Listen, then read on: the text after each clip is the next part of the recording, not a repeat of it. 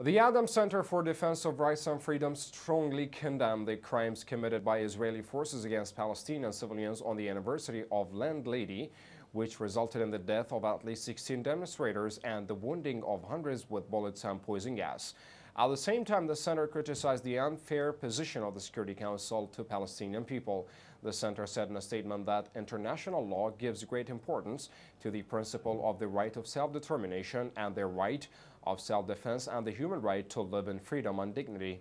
The statement pointed out that Israel has violated all Security Council resolutions, including Resolution 446 of March 20, 1979, and recognized that the policy of the occupying state and its practices in the establishment of settlements in Palestinian and Arab territories occupied since 1967 have no legal legitimacy, through which Israel was called to strictly adhere to the Fourth Geneva Convention of 1949 and repeal its previous measures and refrain from any action that would change the legal status and geographical characteristics for materially affect the demographic composition of the territories occupied since 1967. It's worth mentioning that Israeli forces killed at least 16 Palestinians in the besieged Gaza Strip on Friday, according to authorities, as tens of thousands demonstrated across the occupied territories and Israel on Land Day.